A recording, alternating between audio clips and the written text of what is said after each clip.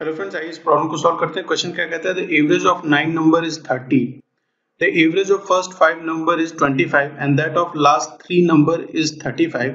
What is the sixth number? Question क्या कह रहा है कि एवरेज है 9 नंबर का, 9 नंबर्स हैं, उनका एवरेज कितना है?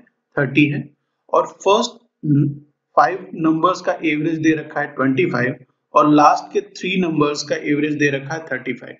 ठीक है, हमसे क्वेश्चन में पूछता है कि सिक्स नंबर क्या होगा।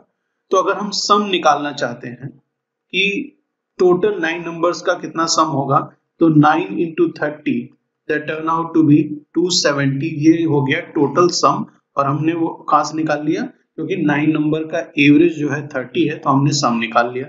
इसी तरीके से हम सम फाइंड आउट कर लेंगे फर्स्ट 5 नंबर्स का। ठीक है, वो कितना हो जाएगा?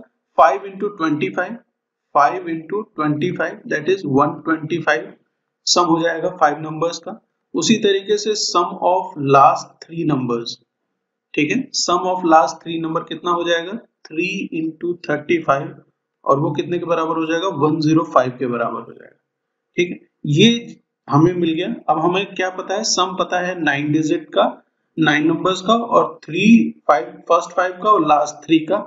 अगर हम इस 9 नंबर के सम में माइनस कर दें सम of 5 digit plus some of last 3 digit, तो हमें क्या कौन सा नंबर मिल जाएगा? 6 नंबर मिल जाएगा। ठीक है, आइए ये वैल्यू पुट अप कर देते हैं। यहाँ सम ऑफ 9 डिजिट कितना है?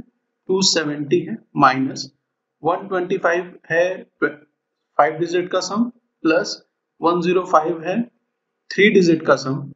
तो ये 270 माइनस 230 जो बराबर हो जाता है कितना? 40 के। इट मीन जो 6 नंबर निकल के आ रहा है क्वेश्चन के हिसाब से वो क्या है? 40। ऑप्शन 3 40 इस क्वेश्चन का सही आंसर है।